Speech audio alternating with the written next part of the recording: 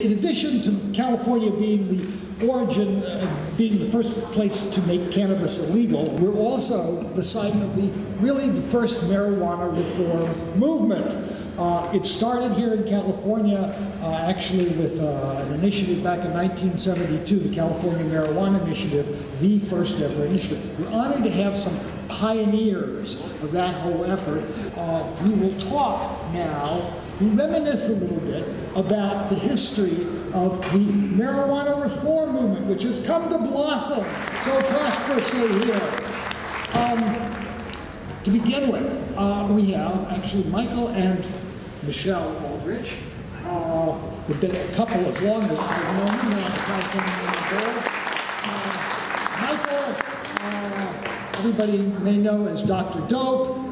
He wrote, I guess, his dissertation on drugs, marijuana myths, and folklore, and he was a founder of the first college chapter of the first organization to legalize marijuana, LEMAR, many years ago. Then he was a co-founder of Amorphia, and Amorphia was the group that ran the 1972 California Marijuana Initiative. Michael, let's hear some reminiscences about the early days. Yes,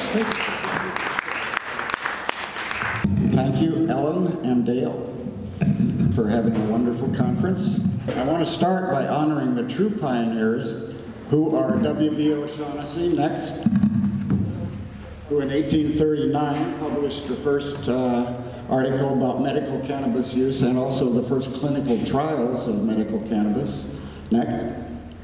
And of course, Fitzhugh Ludlow, the author in 1857 of the Hashish Eater. Those are the true pioneers. Next. I also want to honor Park Davis and Company, which from the middle of the 19th century all the way through 1938, grew marijuana at a farm in Rochester, Michigan, and had a drying shed just exactly like a modern drying shed. That led them to produce this type of tin. Thank you very much, Dale, for this lovely tin. And Chris in the back says he has the whole series.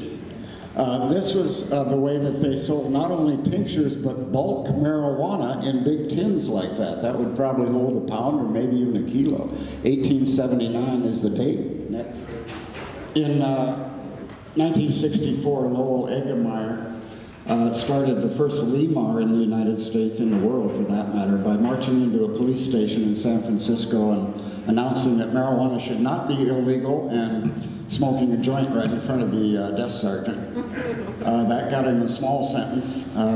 Dale has actually talked to Lowell Eggemeyer. I never have. In 1965, New York LEMAR started with Allen Ginsberg carrying a sign around the women's prison called Pot is Fun. Next. Ed Sanders also started New York LEMAR in 65. In 66, John Sinclair started a LEMAR in Ann Arbor and Detroit. And then in 67, based largely on John's, I started LEMAR in Buffalo. So here's a picture of me in India in 65, learning about a culture based on cannabis rather than alcohol. Next. Oh, I'm worshiping a lingam, by the way, in this picture. My God! In 1967, I started the first college chapter of LEMAR, the first student organization for reform of drug laws. And I'm very happy that in recent times, it's turned into a huge national organization. At the first conference on legalizing marijuana, which was in Buffalo in '69, I met Todd McArea.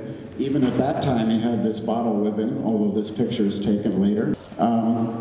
In 1971, I had moved to California, and Blair Newman and I started an organization called Amorphia. Amorphia sold Acapulco Gold Acapulco Gold rolling papers. Is that a wig you're wearing? No, that was actually my hair at the time. In Buffalo, it's interesting, I put on a necktie and cut my hair real short. But by the time I got to San Francisco, that was over. So here's the three founders of Amorphia, me, Blair Newman, and Frank Richards. The idea was to sell Acapulco Gold rolling papers and devote all proceeds to the legalization of marijuana. And once we'd accomplished that goal, we would grow marijuana and devote all proceeds to further social change. It was a brilliant vision, and we're still enacting it.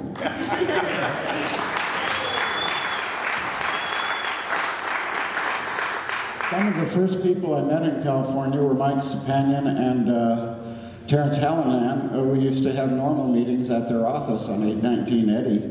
And Stepanian had just published a book called Pot Shots. And in that he warned, don't do two crimes at the same time. Marijuana, the signal of misunderstanding. I testified before the National Commission in 1971, and if we had time, I have a lovely 3-minute video of that. The National Commission came out for decriminalization in '72, as did, next, Ed Brecker in the Consumers Union report. Those two books were very influential on CMI activity. We sold Acapulco papers, next. Oh, by the way, those are the first hemp papers in the United States for probably 50 years. This was the Amorphia gang. We call this the tree picture. I won't go over everybody else, except I'll point out Gordon right here on the lower left, and myself up above him. Some of the products we sold, go. Still have any left? There's one for auction tonight. Oh, good. This is the first Amorphia poster by Becky Wilson. Next. Leo Paoli in the upper left is the founder of CMI, a Foster City attorney who came to us in late 1971 and wanted to do an initiative because none of the state government officials were going to do anything about marijuana. We went to Kaplan and his initiative wasn't any good. Next. So we put our own wording on the ballot, which said that no person in the state of California 18 years of age or older should be punished for all those crimes. Notice that it's interesting that it tells the state what it cannot do rather than trying to set up a legalization system. It just simply says you can't outlaw this. Don't cop out, register and vote. Dave Sheridan poster. Next. Bob Ashford, the leader of CMI. Next. Dick Lake, I hope Dick is here. Is Dick here today? No. Richard Lake was one of our county coordinators. Next. That's the CMI steering committee. Notice Gordon, Todd, and I are all in there. Next. This is Gordon circulating a petition to a wonderful little old lady. I love that picture of Gordon doing this.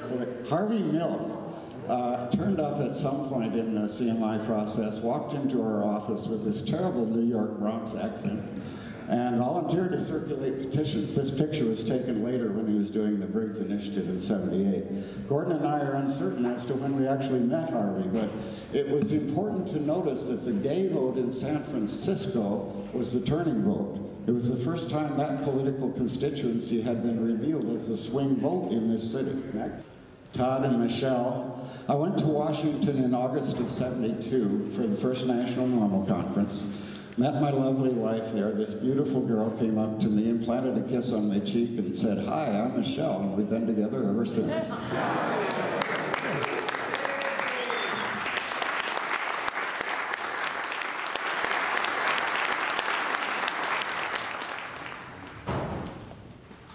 Andy Weil wrote us a lovely pamphlet. Keep going.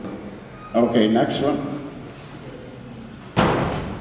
That was the Proposition 19 poster that we reused a couple of years ago for Prop 19. Okay, I'm going to leave it here and give it to my lovely wife.